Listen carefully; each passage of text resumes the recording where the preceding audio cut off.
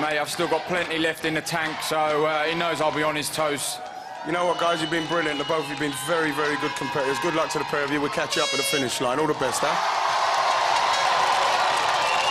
Gavin, you will go on my first whistle. Kevin, you will go on my second whistle. 3, 2, 1. Off goes Gavin, man. Or does he? What's happened here?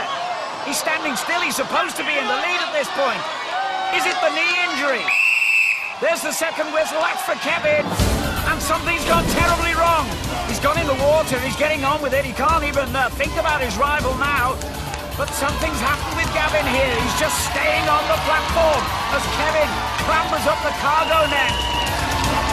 Confused as all of us, he glances back to see Gavin apparently in tears. And his supporters are devastated here. Oh, what a tragedy. After 16 years waiting for this moment, it's almost too painful to watch. He is devastated, and so are they.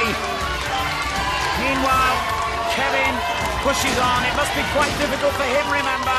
He would have expected his rival to be close by here.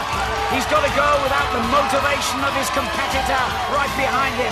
This is the first time in Gladiators history we've ever seen anything like this. Kevin goes alone. Gavin has had to give up without even starting. But just look at Kevin on the handbike. He's really proving himself a terrific competitor here. And even if Gavin had been in his weight, he would have struggled to keep with this guy. It's a terrific effort, and the crowd are really recognizing that. He's a tough competitor. But now he can afford to simply jog down the ramp, knowing that his rival is beaten. And poor old Gavin is having trouble keeping his emotions in check here. And so are his family. It must be agony for them to watch. And poor Gavin has now finally admitted defeat. All his hopes, all his dreams have disappeared because of that injury. And he can only stand and watch like the rest of us as Kevin sails on to a place in the quarter-final. But he's doing it for both of them now. There's a great camaraderie between these contenders, and he will want to finish this in style. The final stretch for Kevin. Just the travelator between him and a place in the quarterfinals, and he takes it head on and in his stride. It's victory for Kevin, but it must be a hollow victory. It's not the way he would have wanted to win, and not the way Gavin's dream was supposed to end. Come over here. Come on, Kev.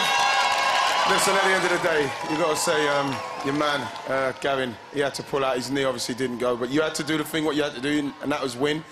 You know, how do you feel about that? Gav, I'm so sorry, mate. I never wanted it to be like that, mate. You got a heart of gold, buddy. You're a good man, and respect to you. What was going through your mind up there just as the whistle was being blown? Agony. Agony for my fans, my friends, agony for my little girl Ellie. You know, it's hard. You've waited 16 years for this. It must be bitterly disappointing. Yeah, I think anything's disappointing. You know, you come out here to win. I weren't here to play games. I was here to beat Kevin. He done it, he finished. He's the man. Man up, Kev. Hold it tight. Give it large in the quarterfinals. I want to dedicate tonight to my granddad. It would have been his birthday today. I know he's been looking out over me, and yeah, love you, granddad. Nice one, Kev. What a fantastic night it's been. Well done to all of our contenders. They might be sore and sweaty, but they should be very proud. There'll be 4 more fresh-faced contenders back next week, all hoping to get to grips with our Gladiators. We'll see you then. Good night. Next time on Gladiators, tempers flare. I'm here to be a winner as well. Records are set. 60 points! And the competition gets even tougher.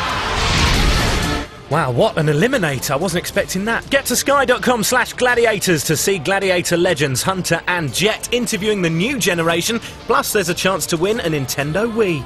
Next tonight on Sky One, we all love a sing-song, but are you brave enough to do it on telly?